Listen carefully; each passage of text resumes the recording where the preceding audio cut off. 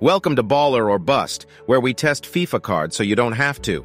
TrailBlazers, Julián Álvarez. God damn it, EA, why couldn't you give him a single shooting playstyle? They really missed on the playstyles. Relentless is good, but the rest, well, could have been better for such an expensive card. 380,000 coins, he's not cheap. Hunter Chem style, but even with the insane pace stat, he doesn't feel that fast cause of his lack in playstyles. His shooting is super solid with that 4-star weak foot, can still hit great finesse and trivela shots, but just imagine he had the actual playstyle for it. Dribbling stats are great too. He's super shifty with that short and lean body type, but with his height you know how things go, he does get pushed off easily.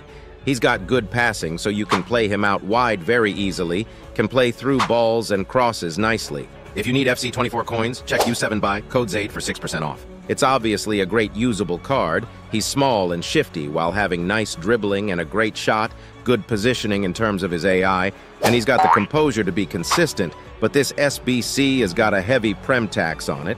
Fodder has become a lot harder to get, and there's so many player SBCs now he's not easy to complete.